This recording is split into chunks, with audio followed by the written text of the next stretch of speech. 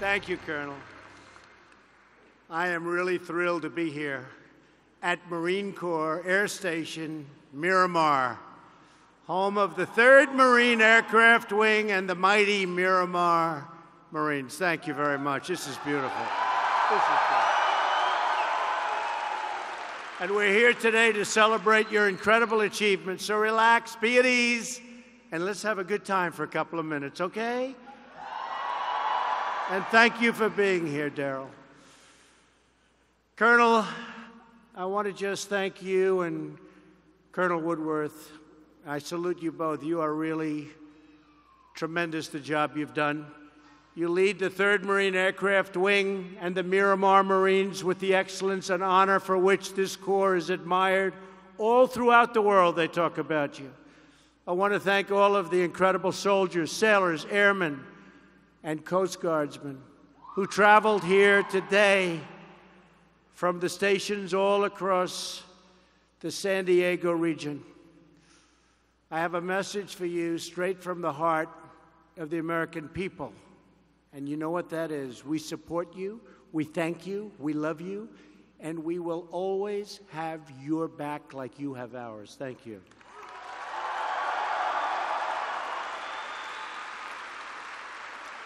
And very importantly, most important, to all of the military spouses and family members here today, we know that you really serve too. In many cases, you're the real boss in the family, right? We know that. So thank you. None of this would be possible without your incredible sacrifice and the tireless support that you give. So thank you all. And finally, to the thousands of Marines here today from Miramar.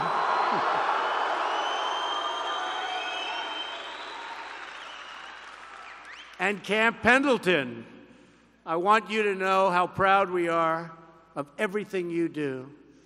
And you know, we have General Kelly here, 4-star, and he's doing a great job in Washington.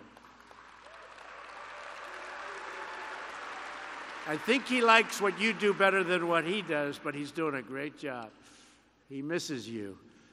Your devotion fills our allies and our families with confidence. Your courage fills our enemies with dread.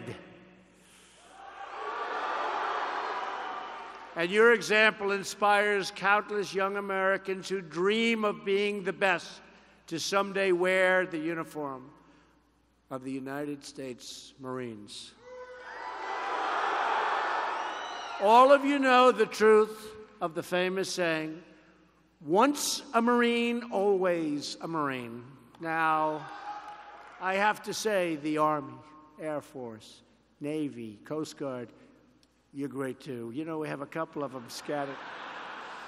But I'm with you all the time. Today, we're with those Marines. I tell you, I gave a speech recently at the Coast Guard Academy. It was so great. And between Annapolis and West Point Air Force Academy, we've done them all, or we're doing them. So we'll see you guys very soon. But today, I hate to say it, congratulations.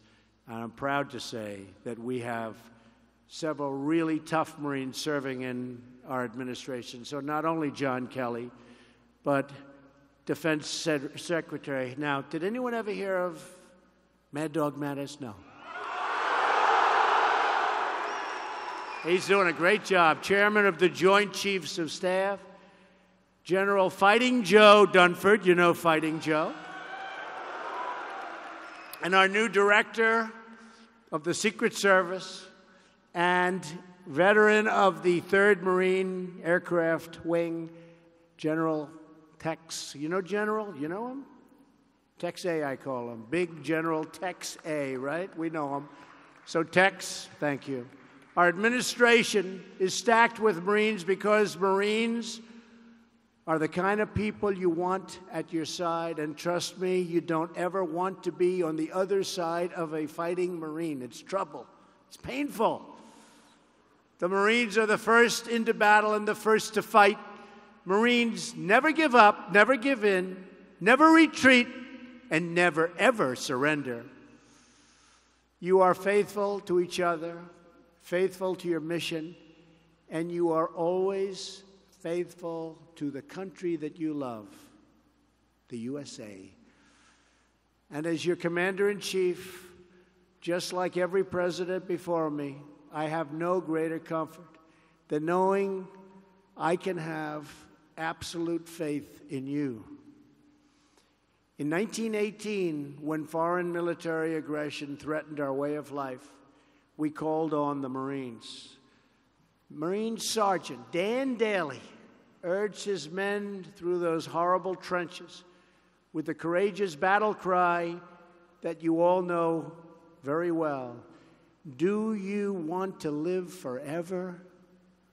That was the question, and that was the cry. In 1945, when we needed someone to scale the cliffs and to plant the flag on a rugged mountain peak, in Iwo Jima, we called on the Marines. In 1950, when setbacks loomed in Korea,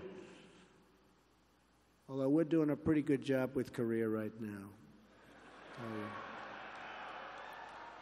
And hopefully something positive will come out of it. Hopefully something very positive is going to come out of it. We'll see. And we're prepared for anything, right? We always have to be prepared for anything. But I really believe something very positive could happen. Great for Korea, North and South, and great for the world, and great for this country. So when it loomed in Korea, and when we needed warriors who would fight against all odds in the chosen reservoir, we called on the Marines, the legendary men of the frozen chosen. In 1962, when America needed a man to board a rocket, launch into space, and orbit the Earth for the first time, we called on a Marine, the one and only John Glenn. The legendary acts like these, of sacrifice, courage, of heroism, are the proud legacy of the United States Marines. You can be very proud.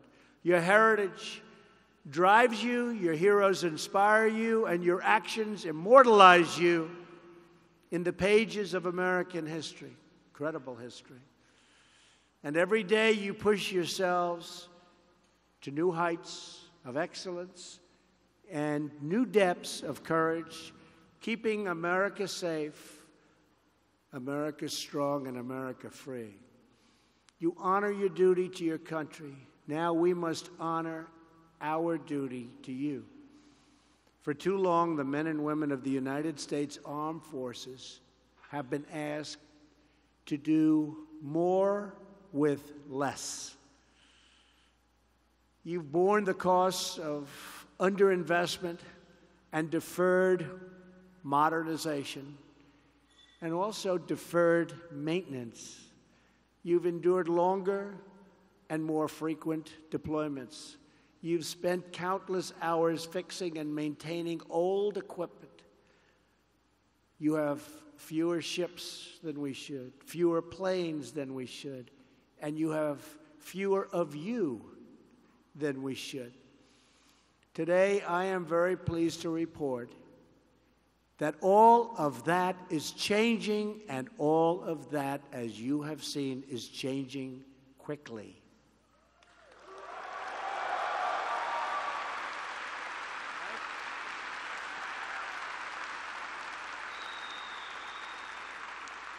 The Trump administration is committed to a policy of peace through strength. We have finally ended the devastating defense sequester that you've lived with for many years. We are now undertaking the largest military buildup since Ronald Reagan, and one of the largest buildups we've ever had in the history of our nation.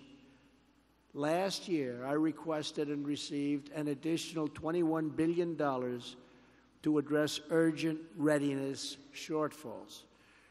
The two-year budget agreement I just reached with Congress will provide $700 billion in defense funding this year, the largest ever, larger by far than any country has ever spent. And next year, we will raise that number to $716 billion. That's a lot of money. Even for you, that's a lot of money. We're also investing in our greatest weapon of all, our most powerful weapon, our most beautiful weapon, our most brilliant weapon, you. In 2019, we want to give you your largest pay raise in over a decade.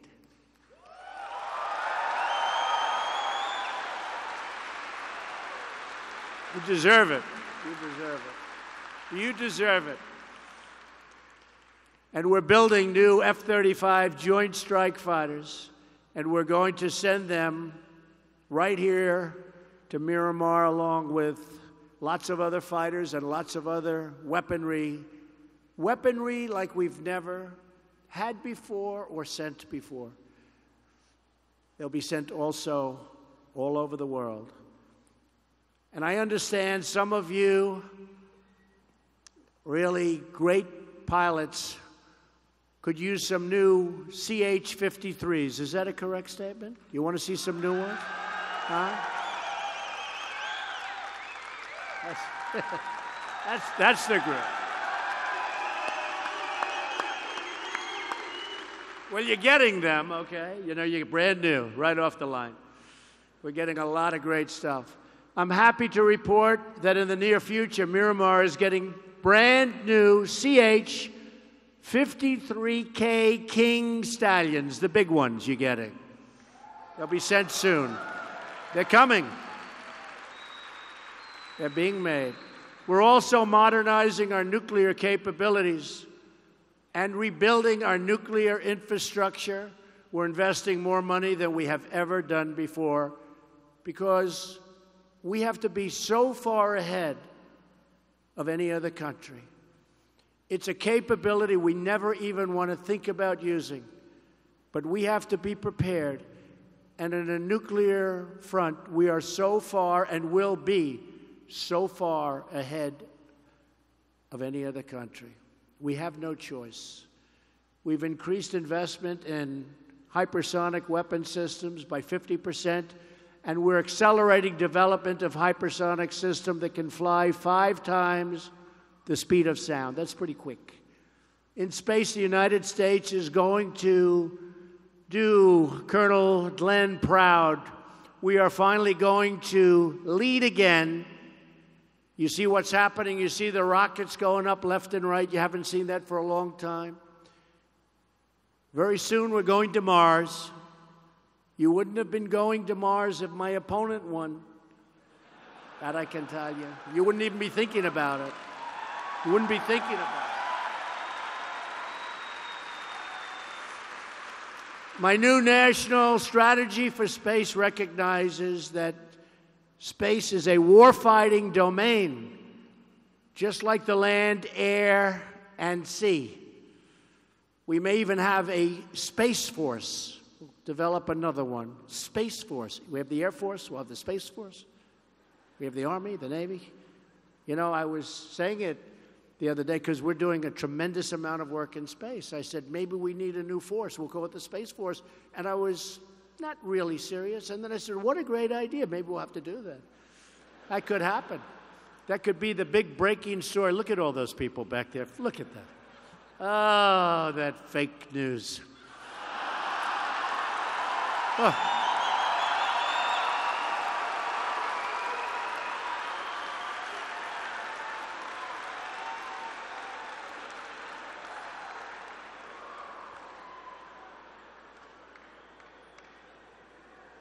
They know, they understand. So think of that, Space Force, because we're spending a lot and we have a lot of private money coming in, tremendous. You saw what happened the other day, and tremendous success. From the very beginning, many of our astronauts have been soldiers and sailors, airmen, Coast Guardsmen, and Marines. And our service members will be vital to ensuring America continues to lead the way into the stars. We're going to lead the way in space. We're way, way behind, and we're catching up fast. So fast that nobody even believes it. I also have released a new national security strategy that underscores the vital importance of homeland security. It's all about homeland security, right? We protect people all over the world, but we're going to protect them better than ever before in our homeland. It's about time, right? Nobody's going to mess with us. Dangerous criminal and terrorist organizations relentlessly seek to exploit our immigration system. I've just come from a trip to the border where I met with our wonderful border agents, the Border Patrol and the ICE agents, unbelievable people, and reviewed prototypes of a new physical wall that will protect our border and protect our country. We don't have a choice. You need it. We need it for the drugs. We need it for the gangs. We need it for lots of reasons. We have to have it. It'll be 99.5% successful. People won't be able to come over it. The drugs will stop by a lot, although we have to get a lot tougher with drug dealers. Have to. But that wall will stop so much. And we looked at the different prototypes, and it was fascinating. And we have 2 or 3 that really work. We had people trying to scale. We've done them every way. You know, I'm a builder. What I do best is build. Okay? You know, other people that build a wall and then say, you know, it doesn't work. Well, wait a minute. We just built 1,000 miles of wall. Well, we made a mistake. It doesn't work. We should have done it a different way. We're doing it before we build. Better idea, right? Do you think? A little better. We're going to have a great wall. It's going to be very effective. It's going to stop people from, you're not going to see them climbing over this wall too easily. That I can tell you.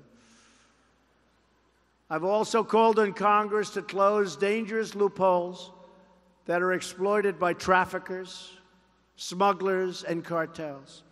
Human trafficking in this modern age is worse throughout the world than it's ever been. Who would think that?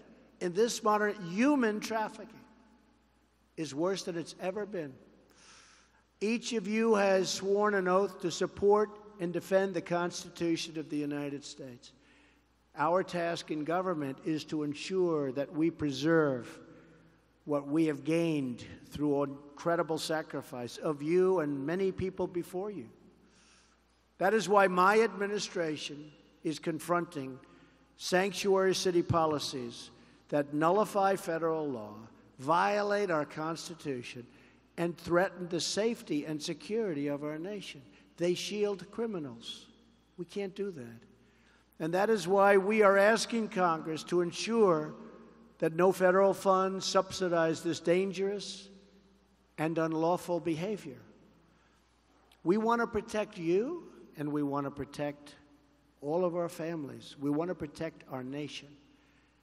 We're also taking action to protect our homeland from rogue actors overseas through enhanced missile defense. We're spending a tremendous amount on missile defense, and that's money well spent. And it's also jobs. We make them here. We make them right here. It's also jobs. We're adding new interceptors, improving sensors, and advancing radar capabilities by many, many times. I have empowered our commanders in Afghanistan with the authorities they need to win, enabling the full might of the American military. The coalition to defeat ISIS has now liberated almost 100% of the territory previously held by these terrorists in Syria and Iraq. We did a great job. You did a great job. You did a great job. Right.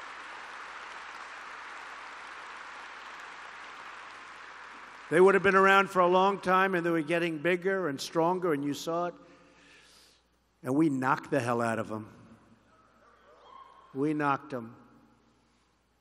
I want to say a special thanks to all of the men and women from the 3rd Marine Aircraft Wing, Miramar Air Station, and stations across the San Diego region, especially the 2 Miramar-based squadrons who have just returned from deployment, the Death Rattlers and the Greyhawks. Where are you? Right? Good. It's a good-looking group. Good. That's great. Thank you. Great job. Your service has been extraordinary. We won't let up until ISIS is completely destroyed. ISIS never thought this would happen. They never got hit like this. We took off the gloves. In 1 year, we did more damage to ISIS than other administration, a certain other administration did in many years.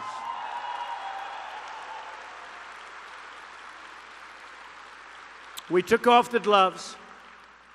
We're also working with allies and partners to block Iran's path to a nuclear weapon and confront its sponsorship of terror and bloodshed all around the world. Everywhere we go in the Middle East, it's Iran, Iran, Iran. Behind every problem is Iran.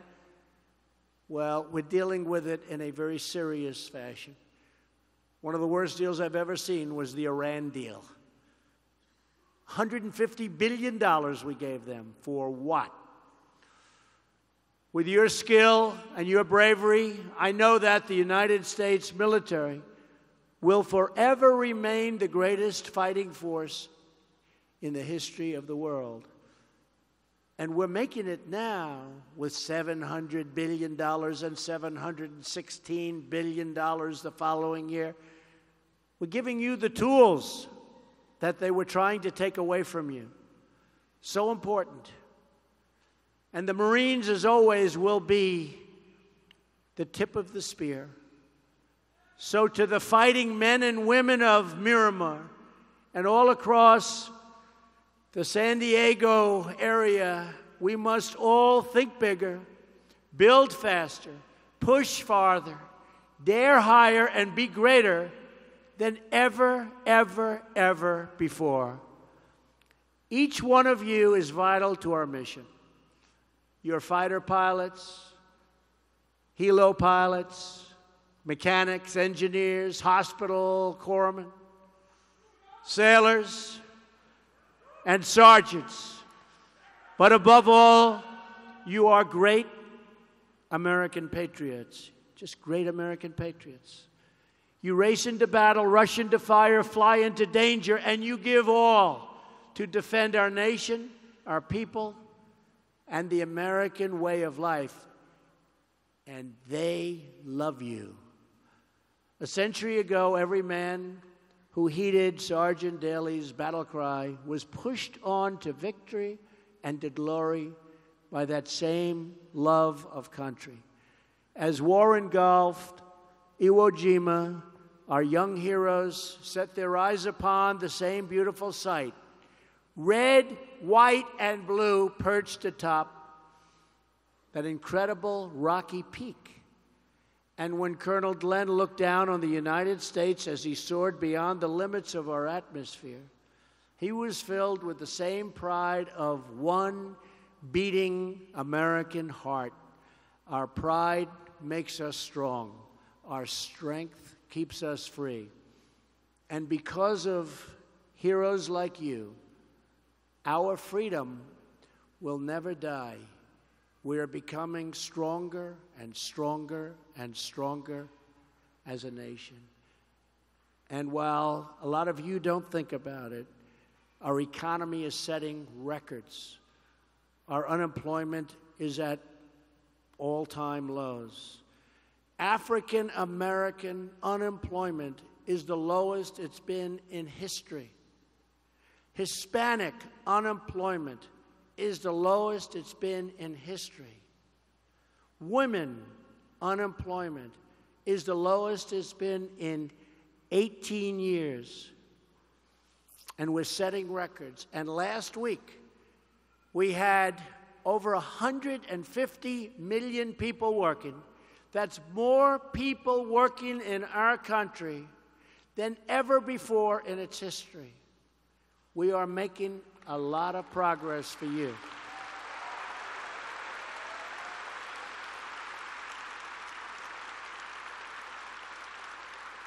And all across this nation, we pray for our country, and we thank God for our United States Marines. Today and every day, we pledge to remain always faithful. It is an honor to be with you. You are very, very special people. Thank you. God bless you. And God bless America. Thank you. Thank you very much.